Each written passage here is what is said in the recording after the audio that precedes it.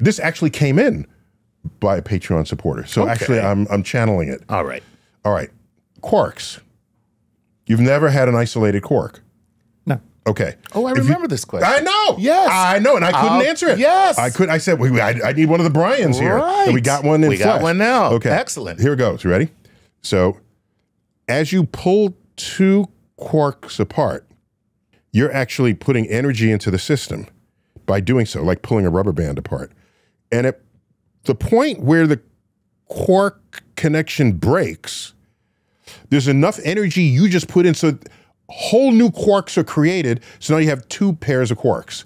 Yeah. I might be simplifying it, but that's the idea. Yeah, basically. We call it hadronization. Hadronization. In particle physics. Okay. Yeah. And we have models of it. Okay, gotcha. So now watch. I now have a quark pair falling into a black hole. It's nearing the singularity. Tidal forces stretch it, putting energy into it.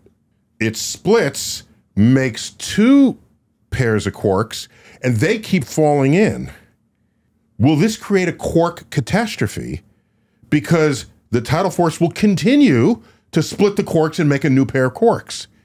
Will the singularity be overridden with quarks that were created from the tidal separation and the formation of brand new quarks in the energy that was invested in it? Am I taking energy out of the black hole by making quarks with it? What's going on there? And I'd rather think of it as I want to think of it as a quark catastrophe because that's way more fun. I mean, you're not taking energy out of the black hole because all this is happening inside the horizon. For a big black hole, anyway, I mean, I suppose you could say for a micro black hole where the separation is on the same scale of that. But okay, but why don't I just make a bajillion quarks as it falls towards the?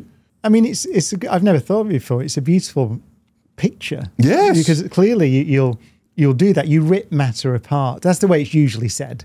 So people just say matter, everything gets ripped apart. Even the protons and neutrons and even the quarks get ripped apart when you go to the singularity. But to rip apart a quark has consequences.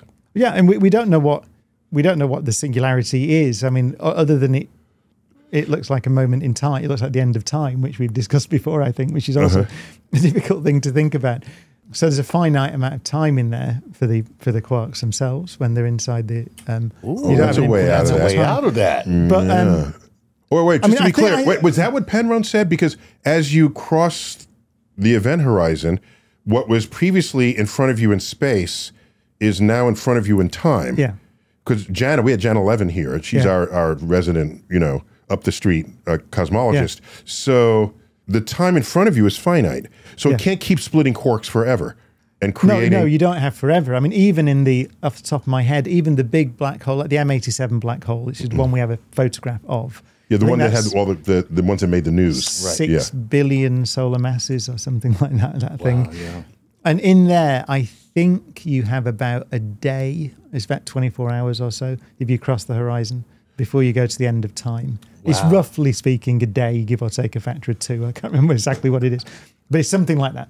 So that's freaking crazy. So there's a finite amount. So trippy. You have a day left before time ends. Yeah, and you wouldn't notice. And you wouldn't know it. No, you wouldn't notice. Oh we could be. I mean, it's one of the fundamental properties. Wait, why can't I notice it? Well, you wouldn't notice until the tidal forces became important. Right. Which is what you're referring to. Then it gets ripped apart. Right. Yeah, so when you cross the horizon, so this room, we could be falling across the horizon in Einstein's picture, purely in Einstein's picture, we could be falling across the horizon of a supermassive black hole, would not notice. Right. So from our perspective, everything's normal. Ultimately, you'd feel the tidal forces. But as you get closer to this singularity. I think it's within the last few seconds for these, if I remember rightly, for the very big black holes. And then you feel it. And then it's tidal forces, but you wouldn't have time to react, really. You just go, that's a bit... Right, but so you're not going to make an infinite number of quarks. No, you won't make an infinite number of quarks. Because time stops it. Right. I think that's probably, get to the end of time. Having never thought about it, that's probably the answer. Wow, that's a really... That's so energy is conserved as well, so you couldn't make an infinite number of massive Maybe things, it could evaporate the black hole. So you'd be you could turn the whole black hole into quarks. Well... Because it's pulling energy out of the... the Well, no, the mass of the black hole will stay the same. So that process of hadronization. I get that the mass will stay the same, but that mass energy budget is slowly getting converted into quarks because the quarks will keep making new quarks because you keep trying to rip them apart with your tidal forces. So You're saying that the quarks are a drain on the electric bill. So you're saying that space-time would unwarp because the energy Will be completely converted into matter. And you have one giant quark.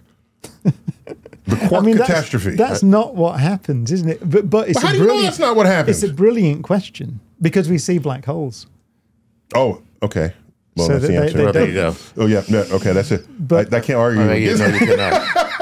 So they haven't. The geometry That did not happen. is not unfolded. To then. So then but- you're left answering why it did not happen. Right. That's what Yeah, it and comes down to. I think I suspect the answer is because of the finite time you have in there. That's so cool.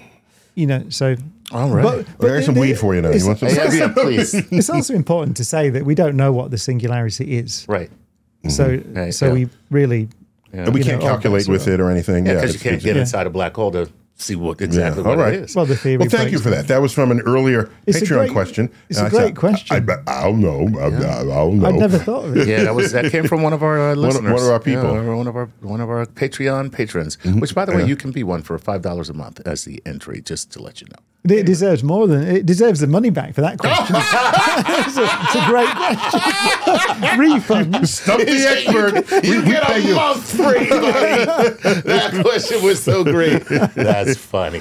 Yeah. Okay.